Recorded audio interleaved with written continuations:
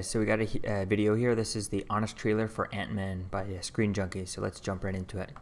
So last video I did, it got a lot of videos. From Edgar Wright, until he refused to get in line, comes a movie based on a superhero. This was pretty so cool. Ridiculous, Last video like this I did, pretty cool. Ant-Man.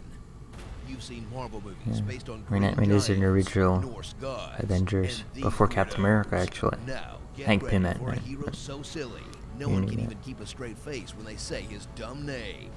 Ant-Man. Ant-Man. Is it too late to change the name? In this superpowered heist film that against all odds, Ant-Man's silly, so is Batman, wouldn't it? I mean, it's still more believable than letting someone join the Avengers just because they're good with a bow and arrow, right? I guess so. Scott Lang. Say yes, Scott. Wait, nope, not that one. Yeah, that's the guy. A master thief who gets busted every time he tries to get away with anything. Hey, little guy. His life will change when he meets Hank Pym, the billionaire industrialist who lost control of his company to a bald former ally who betrays him and plots to use his advanced suit technology for evil. And if that sounds familiar, it's because it's the exact same premise as the first Iron Man movie. Yeah. I mean, seriously. Yeah, I guess so. Friend staring at the suit they'll wear in the sequel moment. Next time, baby. It's about damn time. Yeah, the only difference is that one was hid scene and not 70-year-old Michael Douglas in the movie. look like 60-year-old Michael Douglas, and has harmless locations pulsed with epic danger, like a briefcase, a toy train set, and Michael Peña's jug. In some of the most high-stakes fights between tiny people, wow, since this is Frodo versus pretty Gollum, interesting.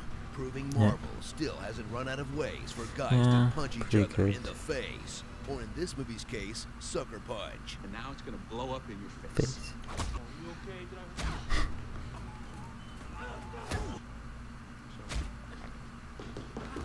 Yes, there is a lot of punches in this. Prepare for a movie that would be really stale without Paul Rudd doing Paul Rudd things, because most of it is Hank Pym yammering on about some boring science crap. I use electromagnetic waves to stimulate the olfactory nerve center. You must retrieve this prototype of a signal decoy. I created a formula that altered atomic relative distance. Pretty interesting. Turn off regulator. But Subatomic.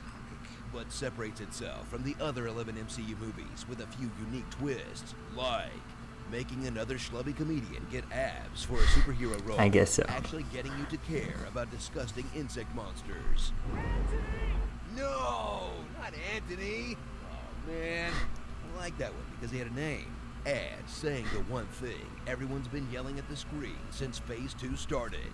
I think our first move should be calling the Avengers. So strap in for the best. I do love that they did that in the movie. The kids, as Marvel proves once again, they can literally sell you anything. Pretty They much. don't even have to try that hard to sell it.